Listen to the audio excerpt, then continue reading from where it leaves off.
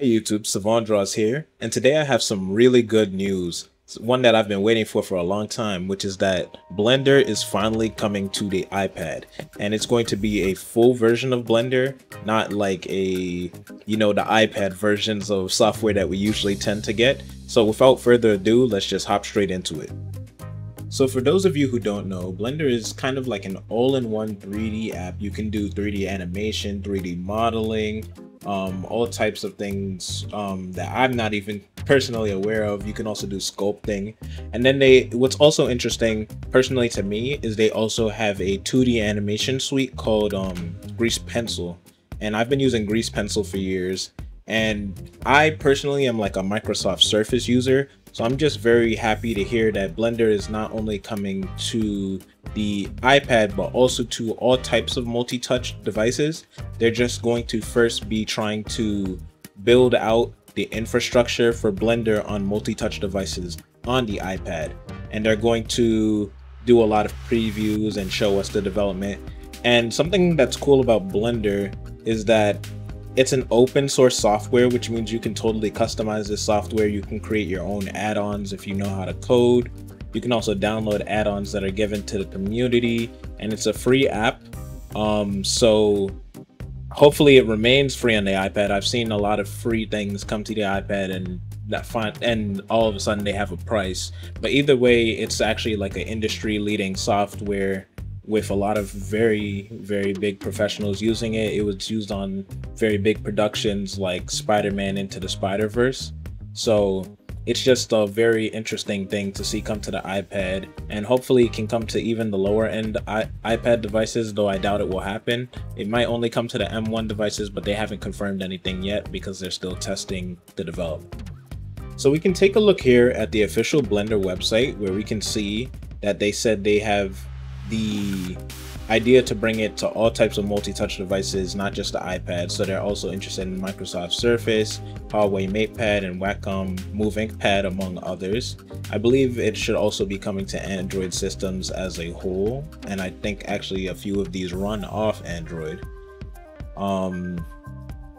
They say they'll be making UI and UX improvements.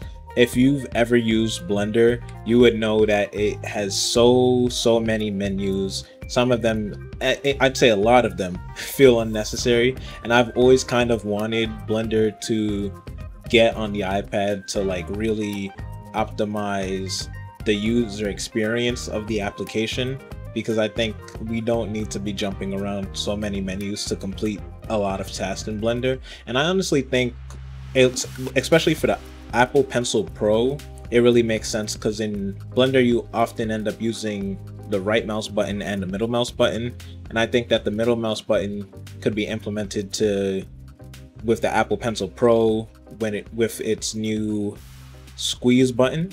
So I really want to see how they implement gestures and also the double tap and squeeze on the Apple Pencil. We can see here that they say there are a few challenges, which is that smaller multi-touch devices have less window real estate. There's no keyboard or mouse. There's a multi-touch interface, which is touch and pen, limited processing power and battery, which means they're going to have to work around all these complications and really optimize the application so it works better for tablets. They also dropped a few mock-ups that we can see here. We can see that versus how Blender usually looks, this is a totally new look, because we have windows that just pop up as we hover over them or click on them. And it really creates a really clean look versus how Blender usually looks. Usually you have a very desktop looking application with a ton of menus that are kind of visually distracting. And that's also always bothered me as a Blender user personally, because it's like you are reading so much text while also trying to get your art out as an artist or 3D modeler. It just becomes like a very visually confusing mess to me personally. So I'm glad to see that they're really cleaning up the look here, and hopefully this can come to all versions of Blender, because I use a Microsoft Surface, which is just a straight up laptop tablet hybrid, and I'd love to see like real multi-touch interactions in there, because as of right now I can't even zoom in when I do like a regular tap zoom gesture on my Microsoft Surface. So I really want to see how they change this app up. We can also see that they have a radio menu on the left, and I'm assuming that we'll be able to customize the buttons that you usually would use in Blender. We can see they have Shift, Alt, Control, and a quick menu. The quick menu a lot of the time would be where you store a lot of your shortcuts, kind of like a favorites menu where you can just click on different shortcuts in Blender. So they say in this demo you can see that menus are collapsed by default, which I guess means once you're done using it, it will automatically collapse. A helper overlay with curated shortcuts, a tool panel moved from the sidebar into a floating pop-up, and tool settings header has been removed. So yeah, I think this just cleans up the app a whole lot. They say that they're going to be showing off the development of this as it goes along. As of right now, so far what they've confirmed will be in here is multi-touch events and gestures, handling multiple active editors / regions, a wheel menu, and an interactive status bar. Oh, and actually look at what I was just requesting. They said the tablet specific application should be available both on desktop and tablet versions of Blender. So you can download the tablet version of Blender on your desktop just fine, and the desktop version. So they say the next steps is that they'll be showing off the Blender on iPad in a few different places. So they're going to be showing it off at the Blender booth at SIGGRAPH 2025, as well as the Blender conference in 2025, which is actually taking place on September 17th to September 19th this year. So I'm very excited to see that.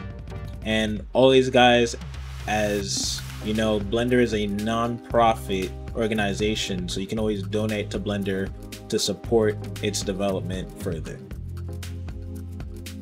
So now I'll get into like something I personally hope, which is just one thing that I've always thought more app developers should use on the iPad.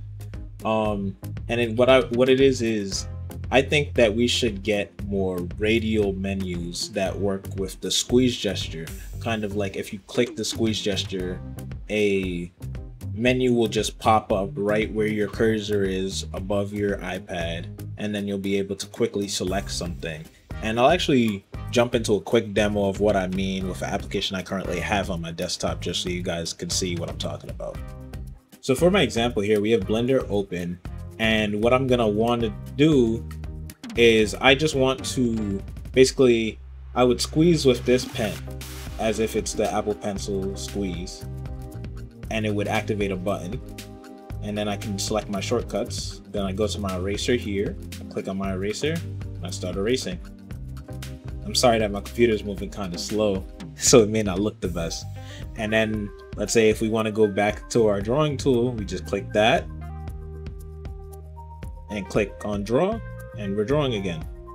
And you could just quickly switch from different things, like different tools, by using something like that. They actually have something kind of like that in Procreate.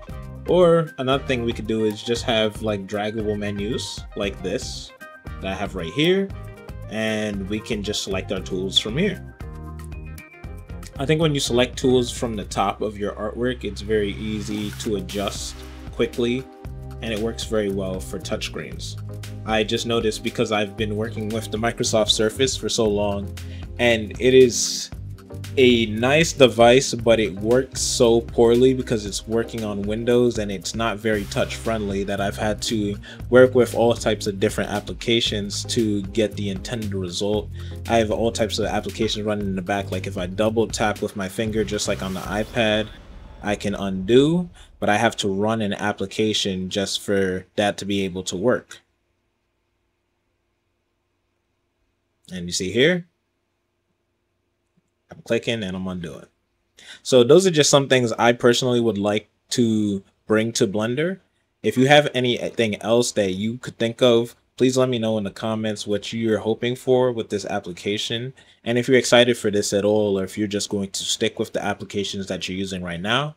That's all for today. If you liked the video, please like and subscribe. And remember, you can always join the Discord to ask any questions about things upcoming for the iPad, or to learn about any iPad art or animation applications. Have a good one. Bye.